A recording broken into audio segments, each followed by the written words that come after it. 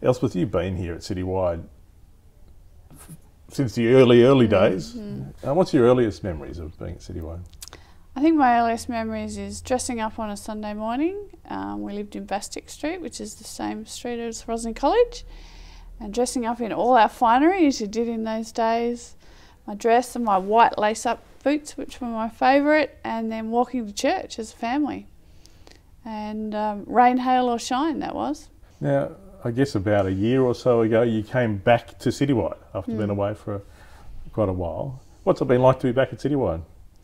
It's been really nice. I think it's really lovely to have 3 generations for my family and hopefully for others to get to know all of us. And I also like everyone that's at church and the age range. So there's from new babies right through to older people, and some of those older people that have been around in my life from when I was young. So it's just been really delightful, actually. So, I don't know if everyone will be familiar with this, but tell us about your job. Yeah, so I'm a civil engineer. I went to UTAS in Hobart, so I did all my schooling in Hobart.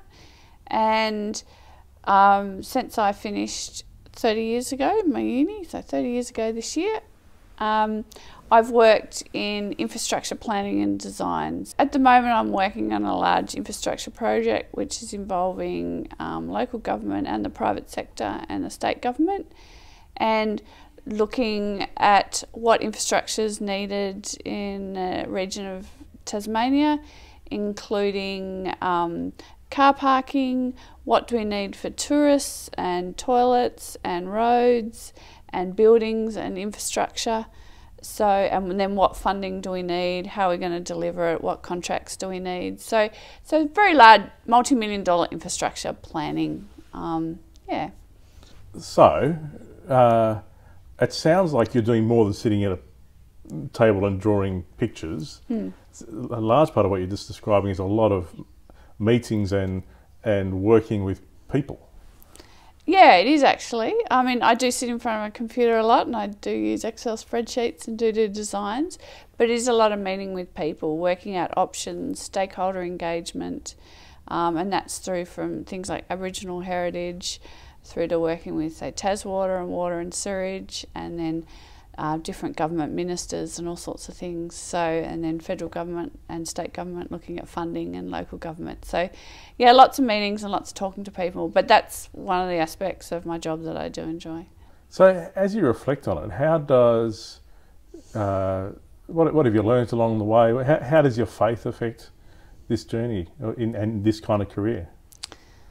I think looking back right from the start, just having the right people to help you make decisions, and to me I think God has paved the way for that, to make some of those decisions and put the right people in the right place. And the example of a teacher in grade 9 that noticed that no females had enrolled for advanced maths for grade 10, and came to a few of us and said, you should be doing this, you have the ability. And so as a group, the few of us agreed to do it. If one did, we all did, which was good.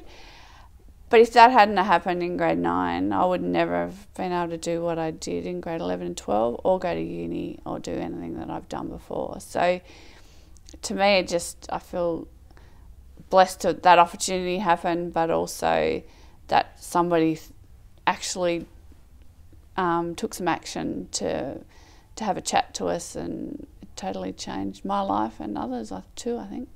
So how does that impact you now 30 years down the track, as now probably one of the senior people in the field here in Tassie?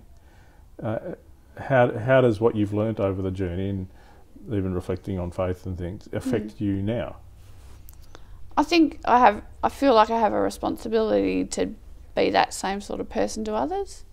Whether it's, I am involved with promoting careers in STEM and some of those sort of things, so giving people opportunities to think about doing work like what I do.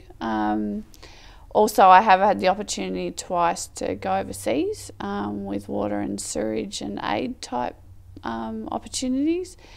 So highlighting to people that there's lots of variety in what you can do is really important to me. But then also being a mentor for younger people who are working now and saying, you know, make sure you look out for these opportunities, or have you thought about this, is really important.